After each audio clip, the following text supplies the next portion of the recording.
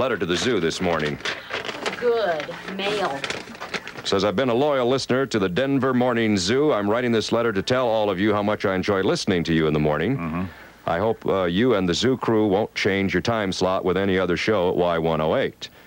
You really get me started in the morning. You always had and you always will. Nice letter. Yay. Goes on to say, Here it comes, huh? I will write a letter to Jim Gregory. There's points. This is your offstage announcer, General Manager Jim Gregory.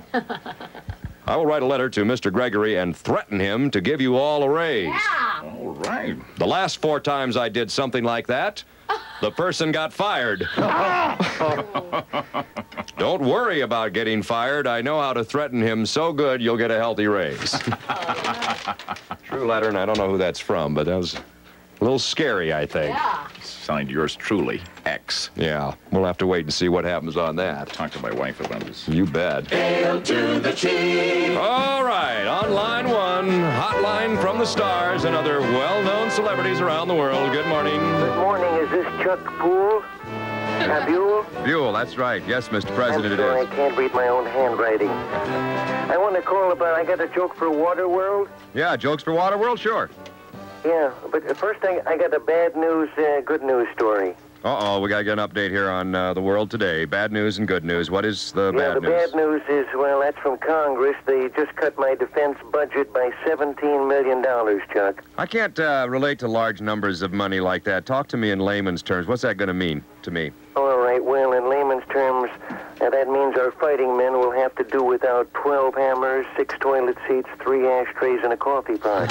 Yeah, I believe that. Now, the good news, I found some remote location to store our MX missiles, a place where no one ever goes anymore. Well, that might make sense. Where? The Denver Goal game. Oh, Mr. President. That's a little joke, just a small one. Yeah, it sure is. Incidentally, I found a way that we can help the farmers of our country and also our national defense. Do you want to know about that? Oh, help them both at the same time? At the same time, How would we do that? we're going to store the MX missiles in all the silos.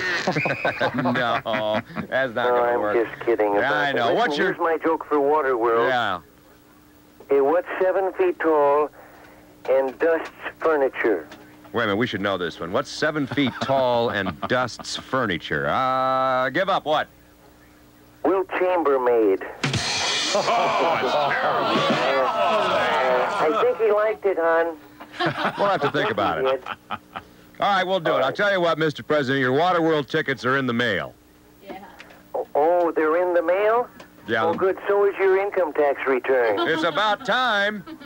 Yeah, put that in your pipe and smoke it. Give Lucky my regards. I will. Lucky Chuck says hello.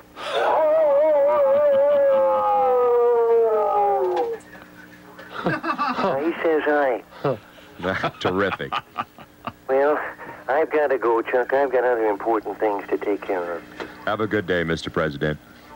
You too, and thanks for calling. I don't remember who called who on that one.